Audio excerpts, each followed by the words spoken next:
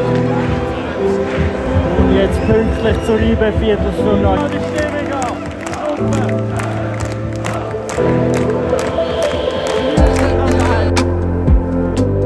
Willkommen zurück auf meinem Kanal und heute gibt es wieder mal einen Super League-Vlog zwischen dem FC Zürich und dem BSC Young Boys Bern. Auf dem Weg zum Stadion noch 45 Minuten bis das Spiel beginnt und ich bin noch gar nie. Aber wir werden schon pünktlich kommen, keine Angst.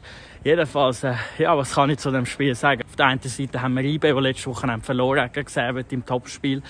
Und Servet ja gestern gewonnen hat und den Druck auf IB beibehalten. Das heisst, IB ist heute wirklich unter Zugzwang, das Spiel zu gewinnen, wenn sie eine Position an der Tabellenspitze beibehalten wollen. Und auf der anderen Seite natürlich unser FC Zürich, der richtig schwach wieder mal spielt. Ich weiss es nicht, ich sage es irgendwie in jedem Vlog, aber es sind einfach katastrophale Resultate. In letzter Zeit hat sich wieder ein bisschen fangen und dann hat man wieder 2-0 in Lugano verloren und nochmal 2-0 natürlich die Niederlage unter der Woche gegen Winterthur im Cup. Tut natürlich halt weh, aber ja, so ist es halt. Und heute, es braucht einfach wirklich eine gute Leistung heute. Ich denke, gegen IB ist es momentan nicht so, ich denke, das Selbstvertrauen wird nicht so gut sein wie IB. Darum heute muss Zürich einfach mal Vollgas geben. Heute müssen sie einfach den Sieg heimholen. Immerhin ein Unentschieden. Ich denke, mit dem Unentschieden wäre für mich eigentlich schon okay. Aber ja, wir werden es sehen. Jedenfalls beide Teams unter Zugzwang. Es sollte ein spannendes Spiel werden. Und jetzt sollten wir mal ein bisschen pressieren, dass wir endlich ins Stadion kommen. Und das sind wir. Und immer wenn wir die Blöcke sehen, dann weiss man, man ist nicht weit vom Letzigrund entfernt. Und dort im Hintergrund sieht man es auch schon leuchten. Das Stadion Letzigrund. Wir haben es geschafft, wir sind pünktlich. Noch 15 Minuten, dann fängt das Spiel. Und da sind wir auch schon im Stadion. Die Südkurve wie immer voll. Und auf der anderen Seite die IB-Fans sind ein bisschen weniger mitgekommen, wie ich erwartet hätte. Ich hätte ein bisschen mehr erwartet, um ehrlich zu sein. Nummer 17. Jeden Moment ist es soweit. Und es ist soweit, die Spieler kommen raus und die Südkurve wie immer mit ihren Hymnen. Und auf der anderen Seite Berner mit einem kleinen Message fürs Team. Aufwachen, angreifen.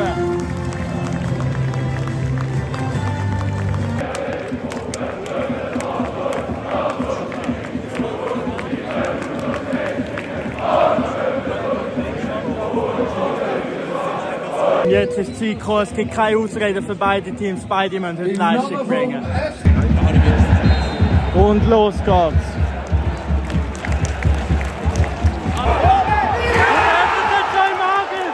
Schon mit dem 1:0. Boah, ist das schnell. Einfach erster Angriff, erstes Goal für den FCZ. Das hätte ich überhaupt nicht erwartet, aber was für eine Leistung. Was für ein Schuss, was für ein Goal. Die Südkurve natürlich schon im Eskalieren. Die ersten Pyros sind auch schon los.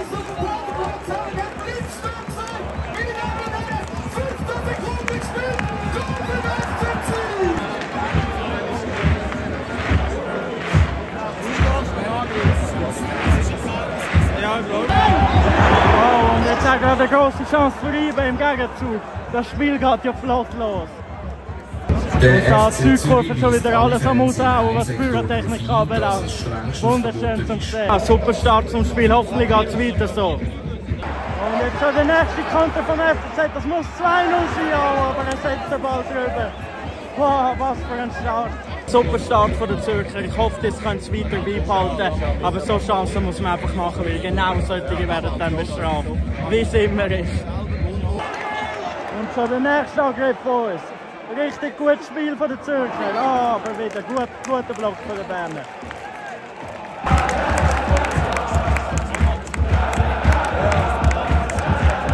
Und die Südkurve natürlich wieder am super Stimmung machen. Aber auch die Berner haben dagegen.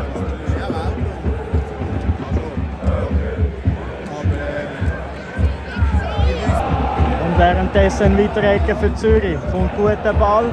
Gefährlich, aber kann wegklären. Gut. Und schon die nächste Situation bahnt sich an. Freistoß für den FCZ. Bringt den rein. Gute Parade von IB-Goalie. Wow, ich bin wirklich beeindruckt von der Leistung der Zürcher. Die spielen besser wie schon seit langem.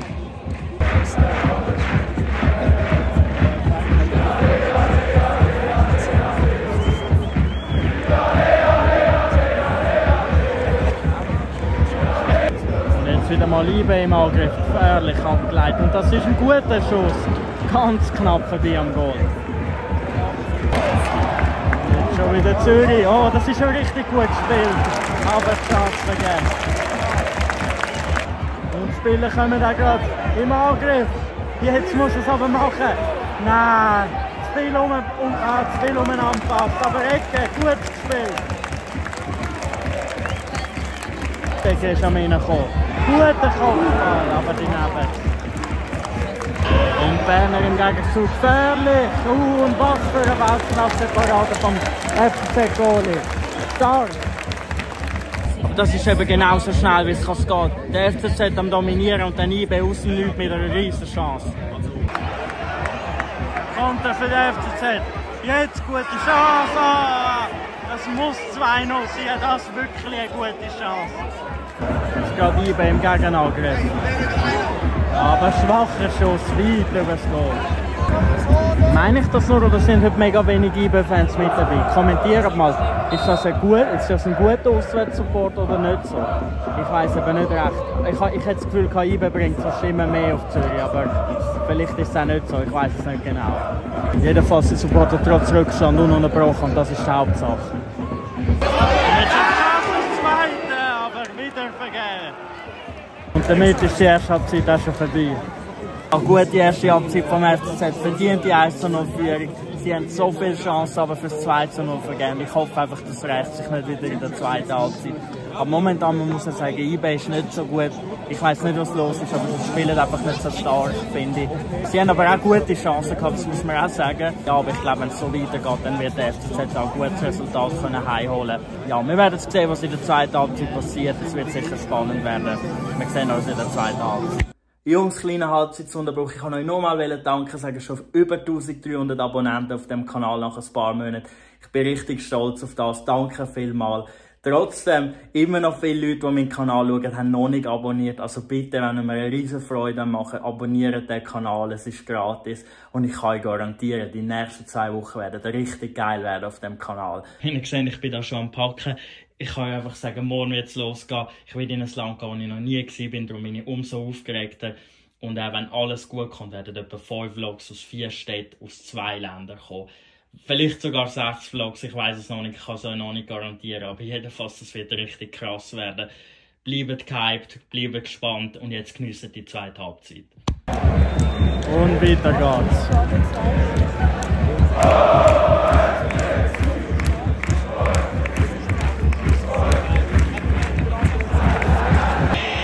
IB startet gut aus der Pause, jetzt mit einem Freistoß. Zuerst der Pass, aber dann ein schwacher Schuss. Gute Parade.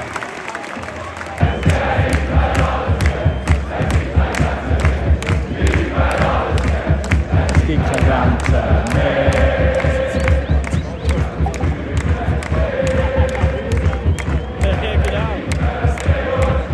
So, der x-te Freistoß in dem Spiel, das mal wieder für Zürich. Was macht er? Ja, aber es ist nicht gut genug, der Ball. Ja, noch nicht allzu viele gute Aktionen in der zweiten Halbzeit. Es kann auf beide Seiten gehen, wir werden es sehen. Aber momentan denke ich, ist FCZ immer noch besser. Jetzt, wo ich das sage, IB gerade wieder mit einer guten Freistoßmöglichkeit. Und die Gästefans glauben immer noch dran. Ununterbrochen. Bedankt sich bei 17.200 Zuschauer, das ist Samstag. Ich weiss, vor ein paar Jahren sind etwa 7.000 haben das Spiel vom FCZ gekommen. Geben vielleicht 10.000, im Derby vielleicht 15.000. Aber jetzt sind es immer so um die 15.000, 17.000. Und das ist einfach stark, da merkt man seit ein paar Jahren, es sind einfach viel mehr Zuschauer und das ist schön zu sehen. Und jetzt wieder Ecke für IB, aber gut geklärt. Ist aber noch gefährlich. Die Flanke kommt wieder rein. Aber auch das wird gut weggeköpft. Ah, das ist jetzt... Ja, nächste Ecke. Aber nicht. Ja, da merkt man, IB macht jetzt wieder ein bisschen mehr Druck und das könnte noch gefährlich werden.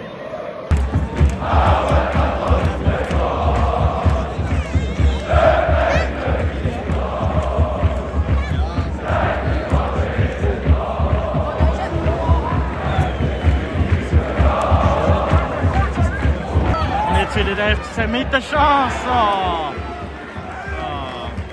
Jetzt nochmal Ibe mit einer riesen Möglichkeit. Was für eine Chance. Ja, das war jetzt aber auch eine Chance von Ibe, die sie müssten machen, wenn sie noch Punkte mitnehmen.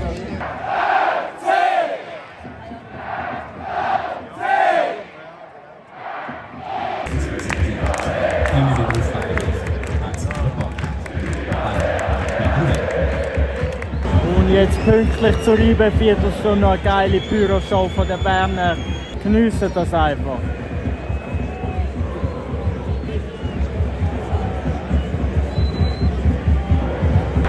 Und auch die Südkurve mit 2 Pyros mehr.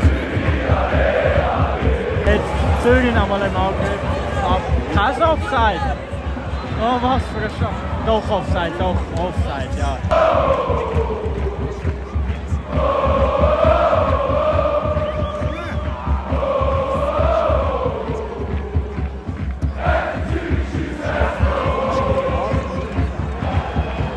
Zürcher Südkurve das Goal, aber jetzt greift Ibe an. Und guter Schuss, und was für eine Parade vom Bretter. Stark, stark, jetzt gibt es aber noch mal Ecke für Ibe. Die Ecke kommt rein von Ibe.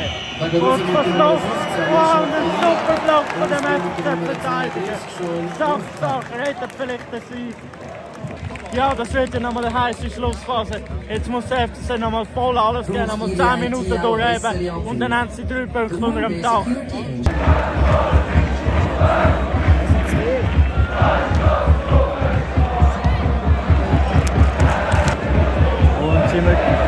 sie drücken die Berner ganz gefährlich, nochmal Ecke. Und die Ecke kommt gut weg. Jetzt schaut euch mal die Stimmung an. Super. Geniessen das einfach, die Bilder.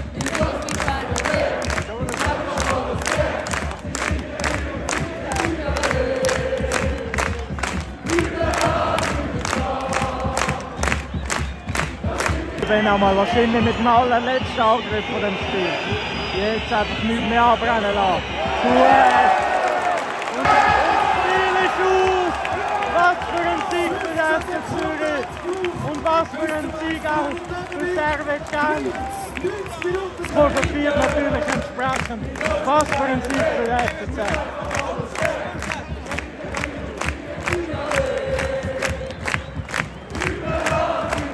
Mit dem Sieg heißt das Ziel für unserem Stadion. Letzte Runde.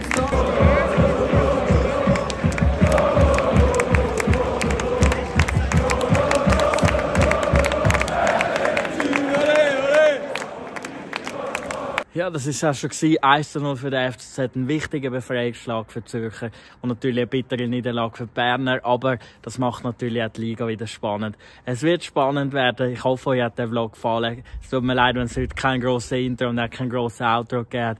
Ich habe ein bisschen viel zu tun gehabt und natürlich auch einige Vorbereitungen für morgen müssen treffen. Wie ihr wisst, eben die grosse Reise wird kommen und ja, dort wird es auch wieder ein bisschen längere Videos geben, sind gespannt drauf. Abonniert den Kanal bitte und bis zum nächsten Mal.